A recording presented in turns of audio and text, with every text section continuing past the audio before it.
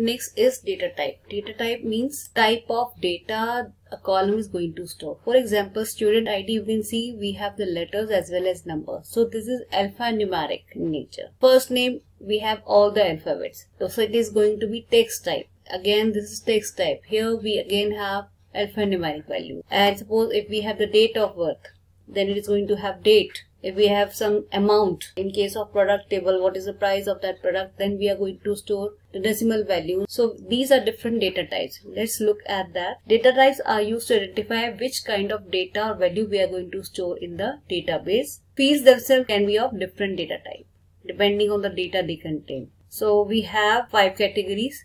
We can have numbers, which is numeric type. We can have alphabet as well as numbers, so it could be alphanumeric. Binary type, when we used to store some images, music files, etc., that is binary type. If you want to store some date and time like login time and date, there you can use date and time, and we have some other variable types. Let's understand numeric one first. Numeric data type are used to describe numeric values in a database, like information like mobile number, roll number, year of school admission. We can also have true or false value. True or false value could be stored in Boolean type. Boolean type is yes or no. Like for voter ID, you find out whether the age is equal to or greater than 18 or not, yes or no. So for that you can use Boolean. Tiny integer, so it is going to store up to 0 to 255. So from positive integer 0 to 255. Similarly, small end integer, the range is going to increase when you go down. Big int, then we have numeric. The precision is going to increase. Decimal, in case you have some decimal value, there you have decimal, real, float and double. They all are used for decimal numbers, and only the thing is that when you go down, the precision will increase. Then we have alphanumeric value. Alphanumeric means alphabet as well as numbers. So alphanumeric values, we can have long varchar, we can have char, we can have varchar, we can have varchar ignore case. Let's understand char and varchar. Char, suppose if I have given char equals to 10, there will be 10 memory locations allotted to that particular field. If I have given char 10, it means 10 memory location will be allotted to that particular field. So name I have given char 10. But suppose the name contains, name of any employee contains only 5 characters, 5 letters. So it will take the first 5, 1, 2, 3, 4, 5, and rest will not be used. They will be left unused, but the memory will be reserved for it. So in case if you want to save memory, you can use varchar. If you use varchar 10 and the employee's name has only 5 characters or 5 letters, it will allocate the 5 characters to it. 1, 2, 3, 4, 5, and last 5 will be freed up. So the memory is not wasted in case you use varchar. Next we have binary types. Binary data types are used for storing the binary format, means zeros and ones. So it could be the photos, music files. Then we have date and time, in case you want to store some date or time values for the field. So it could be the date of admission, date of birth. There you are going to use date. We have 3 data types available over here. Date will store the month, day and year like this. Time will store the hours, minutes, seconds, and timestamp will store both the date and the time. Now in this table, let's decide the data type. Name, course, we are going to use varchar. Instead of char, it's always better to use varchar. We can have varchar 25, as I think that there could be maximum 25 characters in name. For roll number, we have all numeric values, so we can use numeric. Date of birth, we have only dates, so we can use date here. For class 10th, we can have char 1 because we have only 1 character over here. Then in contact number of phone, we have again numeric values. Email, we can have alphanumeric, so alphanumeric again varchar we can use. It's not alphanumeric, varchar. Location, we can have varchar. This is all what we have to cover. Now we are going to start with the tables, how to create the table in design view and using the wizard. Creating the table, I'll open base, click on database. In case you face any problem to create the database or JRE problem is there, please watch the video. I will give the link in the description box as well as in the I button. You can find the video.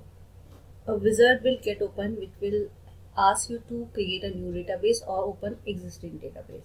Of course, you will choose the create a new database as you are creating it for the first time. Then you click on next option. Here you will say yes, register the data. you will select the very first option. Yes, register the database for me. After this, it is asking you what you want to do. You want to open the database for editing, or you want to create table using wizard. I want to open the database for editing, and then I click on finish. It will open save as dialog box, give it a name and click on save. These are 4 database objects which you are going to learn. The first is table, queries, forms and reports. Under table you have 3 options. You can create the table in design view, you can use the wizard to create the table, and we have create view, which is not in your course. So we are going to explore these 2 options. Let's use the wizard to create the table. Click on this and it will take you to a step-by-step procedure where you can create the table. This is the very first step. There are 4 steps to create the table using wizard. First is to select the fields. This wizard helps you to create a table for your database. After selecting the table category, now these are 2 categories, business and personal. Right now the business is selected. So in business you have all these tables which are already there. Then in personal, if you choose personal, you have these tables. We have the sample tables. Choose the field that you want to include in your table. So let's go to business, and here I am going to select employees. Now in employees I want employee ID. So for a single field you will choose this. If you want all the fields, see there are so many fields, but I do not read all of them. So I am selecting them one by one, and then I am using this arrow to move from here to here. So the fields that are moving to this side will be there in my table out of all these fields. Suppose I do not want the country or region and by mistake it is added. So what I can do is select it and then click on this arrow to remove the field or the column from your selected fields. Then click on next. It will tell you the each field data type. The field is employee ID. The data type is integer.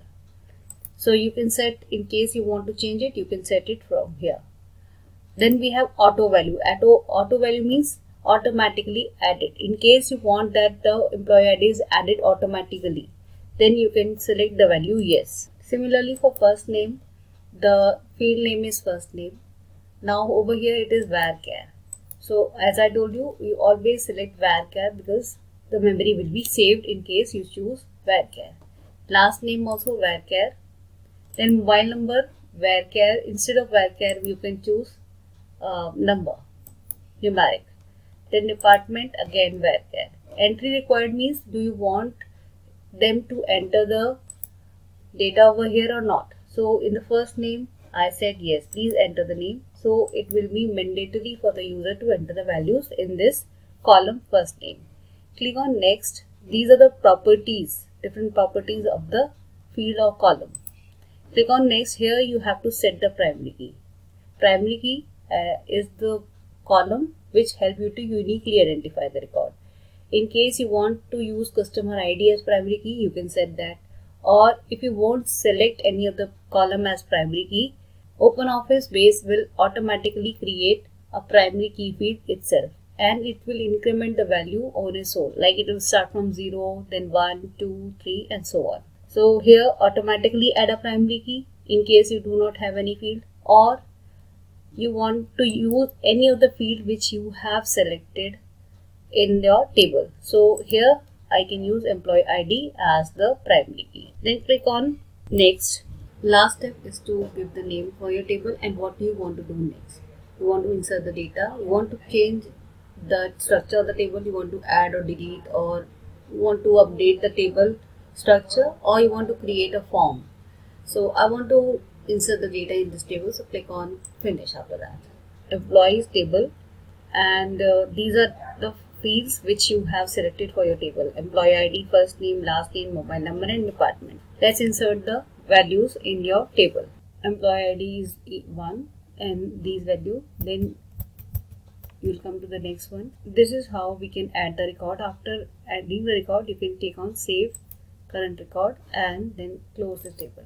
If you want to see the records and want to add more, just double click on the table and again it will get open where you can add more records. Again I am going to save it and close the table. Now if you want to make any changes in your table, like suppose I want to add some column in this table, so what you can do, right click on the table and here you have edit option. Add one more column, salary.